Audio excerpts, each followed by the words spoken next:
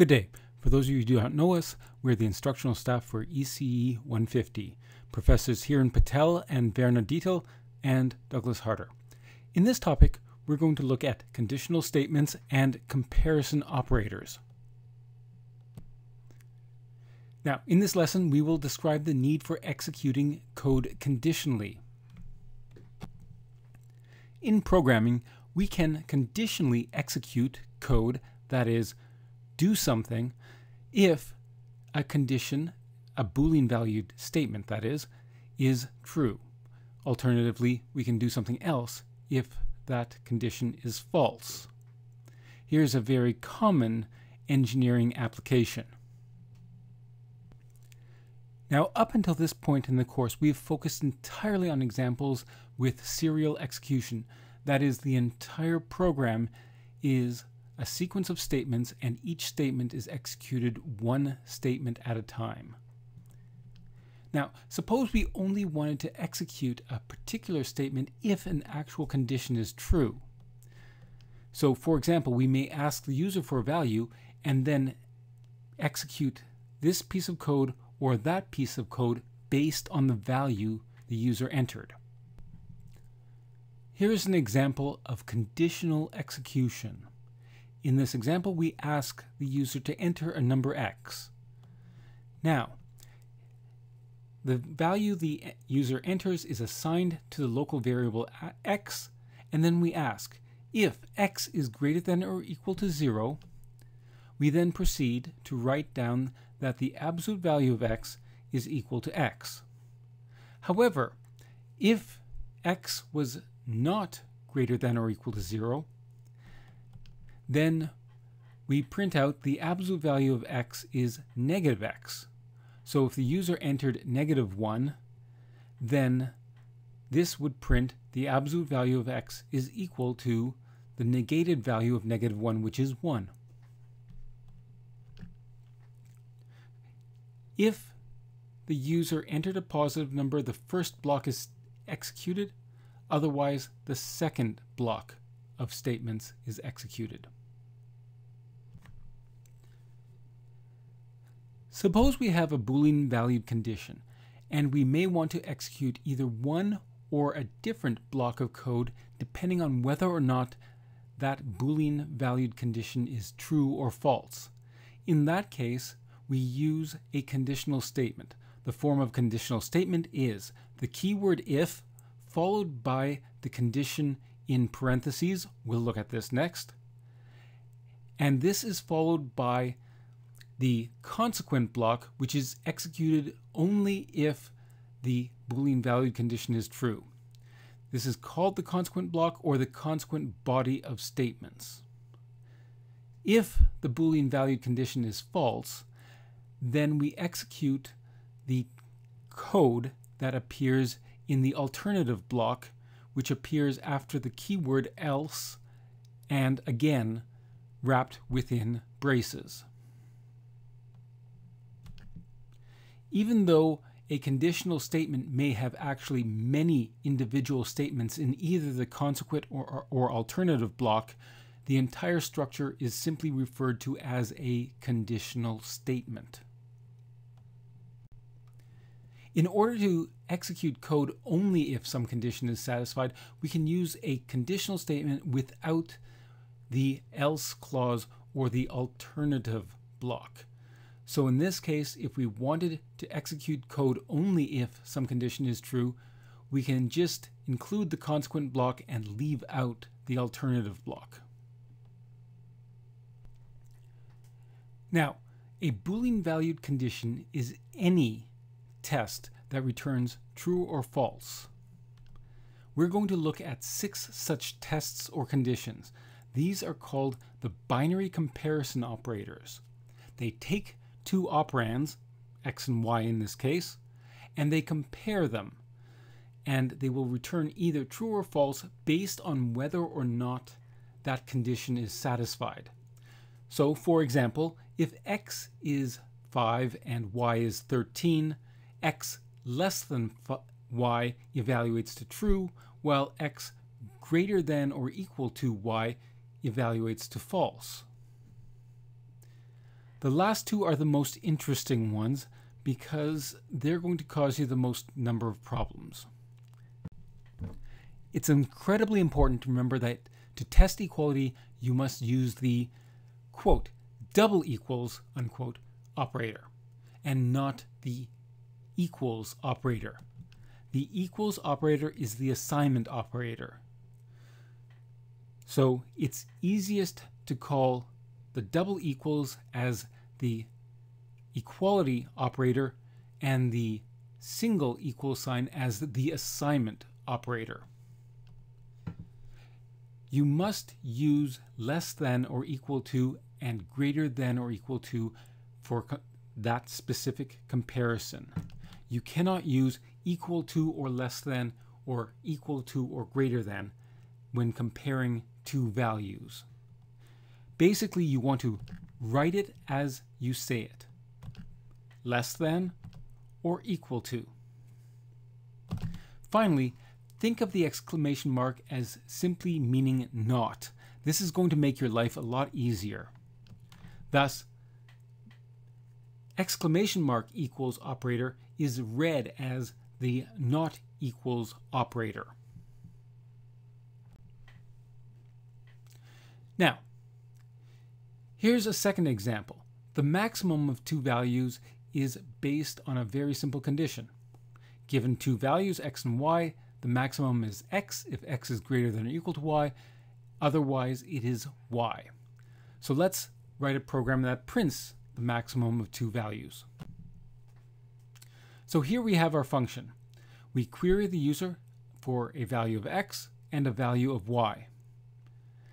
Now, in our conditional statement, we check. If x is greater than or equal to y, then we write out that the max of x and y is x.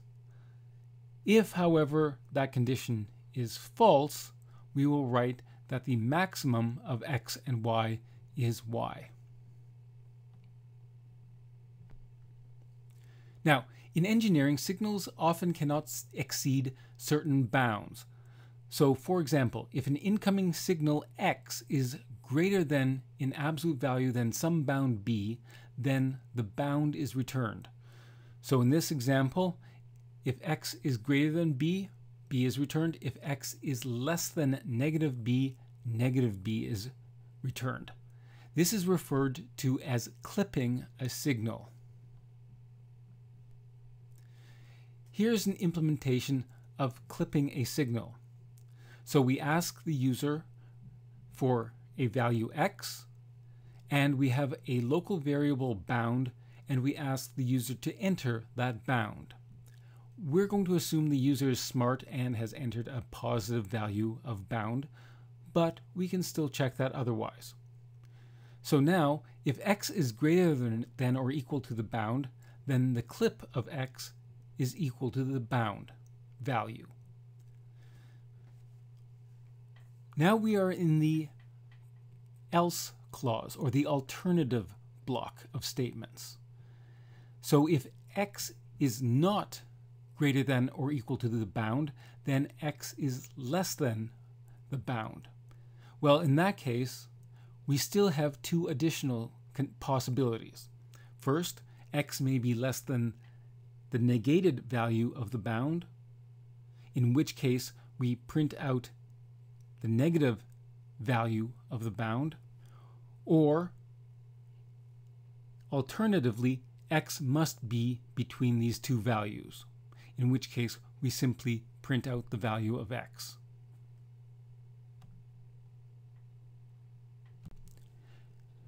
Now that looks a little bit awkward because there's three non-overlapping cases. Either x is greater than or equal to b, x is less than or equal to negative b, or x is between these two values. And so having an if statement or a conditional statement with a conditional statement in the alternative clause, it looks a little bit awkward. Fortunately, C++ allows you to have multiple conditions. So in this case, if x is greater than or equal to the bound, the first check or the first condition, then we write the first statement. Then we have an else if statement. So if the first statement is false, then we have a second test. The second test is x less than or equal to the negated value of bound? If so, we print out the negated value of that bound. Then we have the alternative clause, and this is the code that will be executed if and only if both of the previous conditions return false, and in that case we just write clip of x is equal to the value of x. Now, such a sequence of if-else-if statements is referred to as a cascading conditional statement. So if the first condition is true, then the first consequent block is executed. If the first condition is true, the second condition is tested, in which case the second consequent block is executed, again, if the second condition is true. If both conditions are false, the complementary alternative block is the one that is executed. You can have as many conditions as you deem necessary for the situation at hand. And as before, it is never necessary to have the complementary alternative block of code if you are only executing code based on whether or not the first, second, or third statement is true.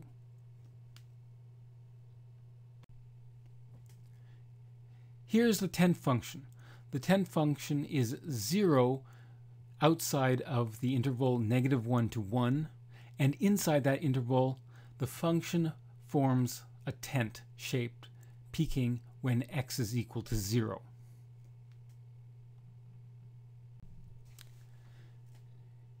Here's an implementation of the 10 function. We have a local variable x that is declared to be of type double, and we ask the user to enter a value. When cn has assigned a value to x, we then check the first condition. Is x less than or equal to -1? If so, we print out 0. Otherwise, if x is less than or equal to 0, now we've already checked if it's less than or equal to -1, so if it is less than or equal to 0, then it must be on the interval from -1 to 0. In this case, we calculate the value x plus 1, which gives us that line segment between -1 and 0. If the condition x less than or equal to 0 is also false, then we check next. If is x less than or equal to 1. At this point, if x is less than or equal to 1, that means it must be on the interval from 0 to 1, in which case we print out the value 1 minus x, which gives us the third line segment. And finally, we are in the alternative clause. The alternative clause is true if is executed if and only if all three previous statements evaluate to false, and therefore that must mean that x is strictly greater than 1, in which case the value is 0.